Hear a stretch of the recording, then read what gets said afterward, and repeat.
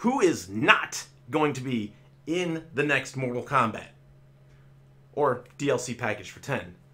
According to creator Ed Boon, the Ninja Turtles. And as much of a fan as I have been of the Ninja Turtles, ever since I was a kid. I mean, I grew up watching Ninja Turtles. They came out when I was 8. I watched them ever since then. Even the iterations that I hated. Next mutation. I've been a fan for so many years. To see them in a more modern game that's actually good, not that crappy, I don't know, the sewers. Where's Out of Shadows? But anyway, not the crappy one that just came out, but still, to see them in a better game, that would rock. That's something I would love to see.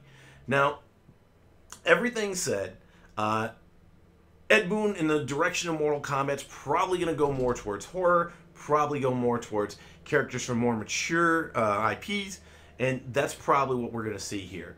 So, you know, we've already had Freddy Krueger, Jason Voorhees, the Predator. Dude, do a DLC pack for the Xenomorph, alright? The Alien. Do the Alien. Then we could have Alien versus Predator. That'd be awesome, man. But still, people in the comments for his tweet are saying, hey, get Michael Myers, get Chucky from Child's Play, and it's like, alright, whatever. Whatever. I understand. I understand what you want to do. But keep in mind, though, too, by the way, using these can be expensive, so, you know.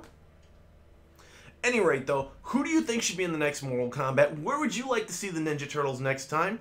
You know, comment below as always. And don't forget, we got our support link down there. Helps us out a little bit. And we look forward to seeing you next time with our next update. Thanks for watching.